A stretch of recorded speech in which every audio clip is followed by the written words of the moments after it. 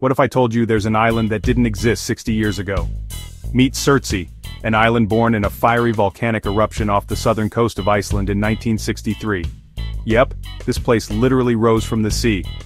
Surtsey was created when a volcanic eruption began 130 meters below the ocean's surface.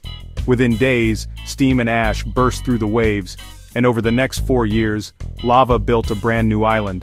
By 1967, the eruption stopped, leaving behind an untouched volcanic landmass. But here's the twist. Surtsey isn't open to tourists. It's one of the most protected places on Earth. Why? Because scientists are using it as a real-time lab to study how ecosystems form from scratch. From the first insects to moss, fungi, and birds, researchers have watched life slowly take root on an island that once had nothing.